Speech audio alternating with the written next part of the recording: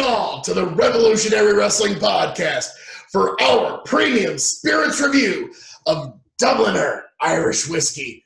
I am the devilishly handsome outlaw himself, your king of extreme, Phil KOE, joined by my indomitable broadcast partner, non-Kappa friendly Tony fucking G. Like, share, subscribe. This is it. I'm so excited for this. the Dubliner. I have been looking forward to this for a long time, probably almost a couple of years. I came across this, I don't know where online, and I thought, I'm a fan of Irish whiskey. You are? The Dubliner is the name of a chain of bars that I really have liked, the ones that I've gone into. Nice one in Red Light District. Power and Light, in Kansas City. I was about to say. Yeah, not quite the same thing. But the name, the Dubliner, on a bottle of Irish whiskey, now that's just something I got to try. So, it took almost a couple of years to find, but we found it at Specs in Houston, Texas. And here it is. This retails for about $25 a bottle. So this, price-wise, is not a top-shelf Irish whiskey.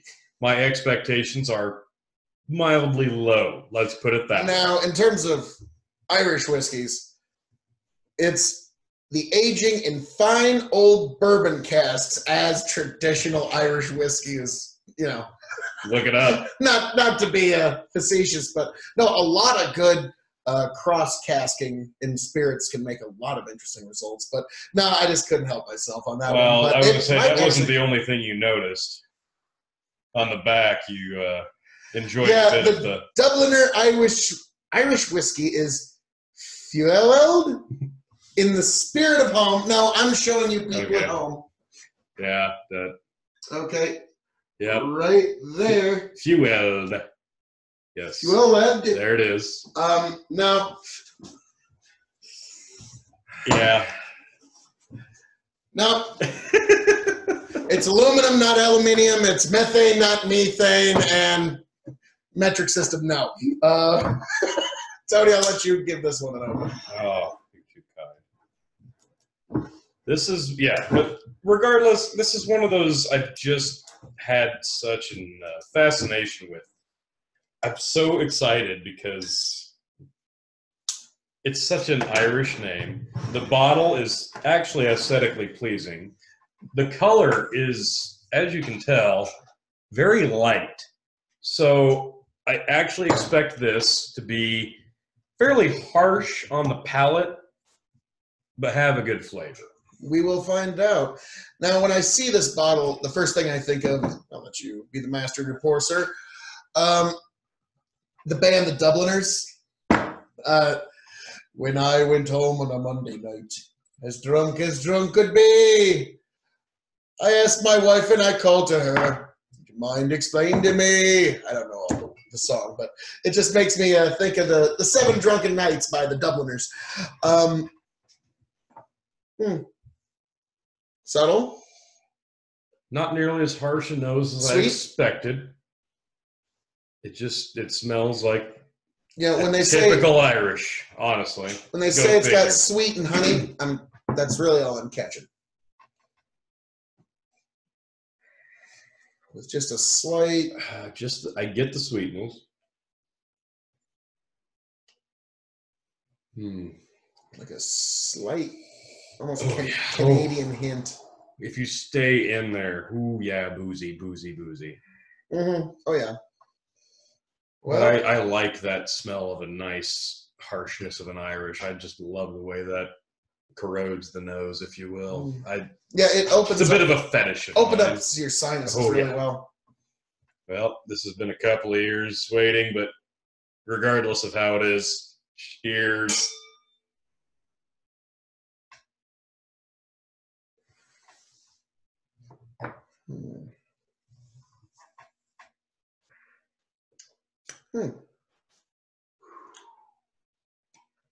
Oh. Not bad. Oh. A little burn at the end. Ooh. A lot smoother than I thought it would be. Oh, yeah. Wow. Much smoother for than a bourbon barrel aging. Way smoother. The finish is a slight burn, and it expands a little bit, if that makes any sense. But no, its initial flavor actually very light, as the color would almost indicate. A good foreshadowing, if you will. But a sweet first note. The swallow taste, very mellow. And the finish, the finish just expands a little bit. You get a bit of a floral note at the end, maybe an oak, hint of oak. It's strange when it's on your tongue. Like, there should be a burn there. Yeah, there should. And but it's not. It's not there. It's missing. I honestly expected in a way that's actually appreciated. Yeah, I expected this to be a lot harsher than it is. I'm pleasantly surprised. The Dubliner Irish Whiskey is fueled by the spirit of home, our rich history and heritage. Its warmth and welcome, blended from a selection of malts and grain whiskeys, we raise a glass to the city of Dublin. And so, Tony? This absolutely deserves a stogie taste, because with a name like that, how could you not? Because I do rate my Irishes I'll be honest, with and without a stogie taste. I'm trying to find something else other than the honey and the cask, and I'm really having a hard time. No, that's really about all you get. That sweetness, honey, finish and with the cask. Yeah, the bourbon cap specifically is what you get on that aftertaste. It really expands as it slowly goes down your throat. And I actually like it. And unfortunately, me here in the Revolutionary Wrestling Podcast, I get to experience secondhand smoke, stogie taste. So he does. A lot. Well, if you would like it with. I'm cool. Okay. I honestly, I think it enhances the sweetness, to be completely honest. I think it's a nice pairing. How much did that cigar cost? Let's not get into that. Okay, that's why. So, in terms of Irish whiskey, I spend my money on the high-end spirits, not the high-end stuff. Like Dubliner. Maybe not this one specifically. Yeah, like I said, this one's not bad. This is a $7.50, $24.99 retail. Is pretty much across the board what I've seen online, and it was, I believe, $24.99 in specs. But I actually just noticed this. Batch number 001. Ooh! First batch. May have found something special here, folks. I was about to say, not bad. Yeah. Because this is good. 40% alcohol. It's light. I don't want to say crisp, but it's very, very mellow for what I was expecting. This would be great on the rocks and any whiskey mix. I think this would be a fantastic one to pour over a big glass of rocks. What do you think about putting it in a cocktail? I know you're not a fan of cocktail I'm not. But if you were going to mix an Irish whiskey, this would go great with a ginger ale. This would go fantastic with a Seagram specifically. I think this would shine as an Irish coffee. That would be good. Because I'm going to have to try that. Because when it's on your tongue, there's no burn there. And it only opens up when you open your mouth. You know what? Actually, I think we might have to do a second tasting with a coffee and with a ginger ale, just because I think this is actually a lot more diverse than I expected. Mm-hmm. Yeah. Well, if this is something that's featured at a bar, you could see why it would do well with cocktails, with coffees. Absolutely. It has to do that. Yeah, so. I think that's a diverse one. I'm pleasantly surprised by that. Unfortunately, it's not available here in Nebraska, where I've looked several places and have not seen it anywhere. Yeah, you're going to have to order it. Yeah, you're going to have to find it somewhere else. But now that you know that it's worth ordering, you might actually do that. I would definitely pick another bottle. Boy, do you think you'll get batch number 1, though? Probably not. That's a toughie. You know, Tony, maybe someday in the distant future in a galaxy far, far away, we'll have to do another trip to Specs sometime. Watch for that. But, Tony, here's going to be a really tough one. And you're, at first, not going to agree with my scores. but just hear me out. Okay. Irish whiskey. What do you give this, sir?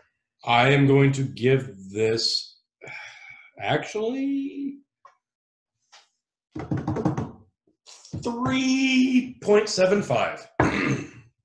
Honestly, I really expect to give this more like a 3, but it's so mellow that you could do so much with it. It's good neat. It's good. It'd be good on the rocks, be good as a mix. I mean, really, that's just a good all around. Yeah, 3.75. As an Irish, I'm going to give it 3.5 because, it's I've had way worse not Irish as whiskeys. full flavored as people kind of come to expect from Irish whiskeys. Yep. Fine whiskey, though. This is where things are going to get kind of screwy. Brown spirits. 3.25. 4 stars. Wow. Really? I can just by just the taste alone Wow. can tell this would make an excellent cocktail whiskey. I might end up trying to find a bottle of this just for when I want to make Irish coffees, when I want to make any kind of cocktail that involves a whiskey. Dubliner would be a great go-to. Yeah. I got some great scotches, some great whiskeys at home. Like, remember that farm stock rye? Great whiskey. I don't think that'd be good for cocktails. Maybe I'm wrong. No, it wouldn't. It wouldn't. It's a great standalone. This is a good cocktail whiskey, and that's why for brown spirits, I'm giving it such a high rating. You get a little bit more harsh if you don't give it the flick of water before you pour it in. I tried it. I snorted it neat. Obviously, it's just a touch harsher, but barely. You get a bit more of the floral taste with no splash. Now, to you folks over in Ireland, us Yanks call just a little tiny bit of taste of alcohol. We call that a snort. So, in case you're wondering. Indeed. And no, we don't really consider calling us a Yanks. We don't care. So, all that being said, folks, if you're looking for a whiskey that's good for making cocktails, I'd give Dubliner a try here, folks. Indeed. All that being said, I am your King of Extreme, the master of sartorial resplendency, and I'm also the most modest guy in the room. Phil KOE, signing off and handing it off to my indomitable broadcast partner. The far less modest Tony fucking G. Thank you for joining us. Get you some Dublin.